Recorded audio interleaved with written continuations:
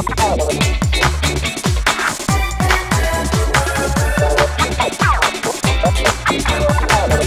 everybody, this is Joey Panic here with what is trending this week. And let me tell you, I say this every week, but it has been a really effed up week online, just based on the things you guys have been looking at. Let me start off. Listen, I can read the hints, okay? You don't want her as a featured star, you want Lulu all the time. So, here you go. Great. I have a sidekick. You're like my Ed McMahon. All right, so let's start with Beyonce got a booty slap. In one of her recent concerts, an over-enthusiastic fan reached up and whacked her booty as she walked by, causing Beyonce to stop the show.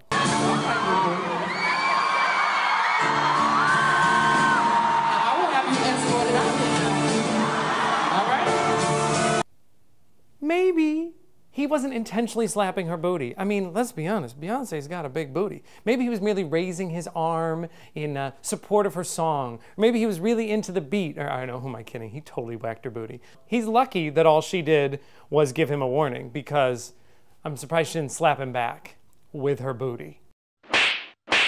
You guys, Amanda Bynes. Listen, I think I'm gonna change my format where I'm just gonna be covering Amanda Bynes every week because she gives me plenty of material. She got busted throwing a bong out of the 37th floor of a Midtown hotel. I'm not laughing because whoever got that bong in the face all the way those 37 floors down did not find it funny. But man, those are some balls. You're throwing a bong out the window. That's wrong on so many levels. She later said that the police officer, quote, slapped her vagina. I'm just trying to think logistically how that would work. So I took to the internet, where clever internet user Susie pointed out that it's impossible to slap a vagina. The vagina is the birth canal. It's internal. A female's outer genitalia is the vulva. Well, considering there was no mention of the vulva on the police report, I think it's pretty safe to say that the whole incident never happened. Amanda, let me give you a little hint. Courtney Love went on record this week saying, "Pull it together, babe." When Courtney Love is telling you that you're out of control, you are out of control. Arrested Development came back to Netflix this week, and people were glued with a record number of downloads and a few little piracy steals. I don't know, it wasn't you or I, we're safe. Netflix has already said that they're willing to produce an additional season if the cast is willing.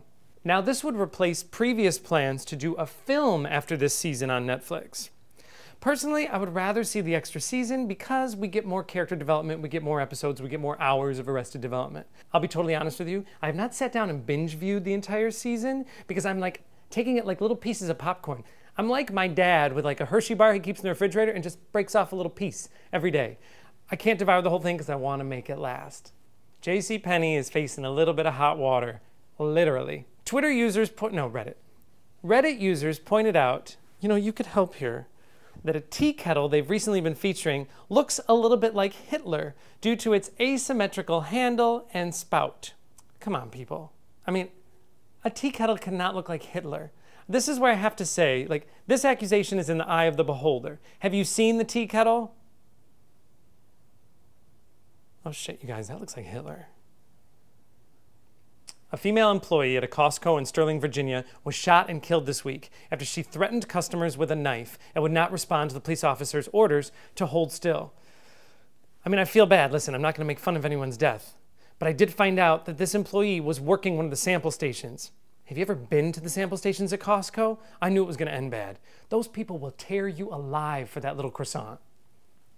A nude painting of Bea Arthur sold for $1.9 million this week. Rumors were surfing on the internet that Jimmy Kimmel was the one who bought it, but he's denying it. But if you've seen it, it's a little bit like a car accident, like I can't look away. Now, we did find out that Bea Arthur did not actually pose for this portrait while she was living. It was merely in the artist's imagination, which might be slightly more disturbing. Look at you, you're doing so good. McDonald's CEO told a 9-year-old blogger this week that McDonald's does not sell junk food. Bullshit. I'm sorry, have you ever been to the bathroom after someone's had McDonald's? That shit is junk food. All right, so that's it. Those are this week's trends. I got my new co-host. I really felt like I carried this video, I'm not gonna lie. I mean, you're kind of Cindy Bradying on me a little bit. All right, that's it. Listen, have a great week and share. You know I love the share button. Share is not just the ex-wife of Sonny. That was a bad joke, but if it works, if it makes you share, I'll take it. All right, I gotta get this one back to her trailer. Have a good week.